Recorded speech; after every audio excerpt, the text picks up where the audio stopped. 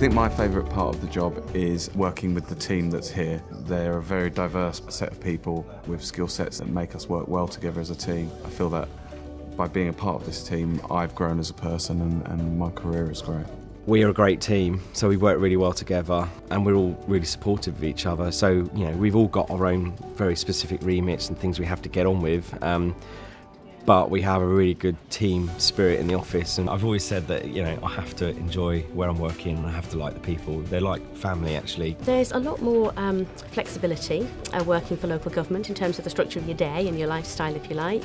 There's a lot more variance in terms of what you do. Career paths are pretty good in the sense of it's quite transparent in terms of the nature of progress within the department. We do pretty well in terms of training, certainly in terms of senior members of staff like myself being open to people who've got particular ideas of career paths they want to follow. I do think now that we are definitely evolving and becoming very much more like private business, and we're always very budget conscious and trying to streamline processes and see what we can do to provide a better service. It's good to know that what we do is of benefit to the whole community. And it's good to be rooted in a community.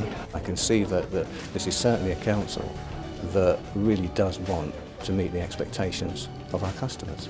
And when you have that sort of backing, it actually makes you want to do the same as well.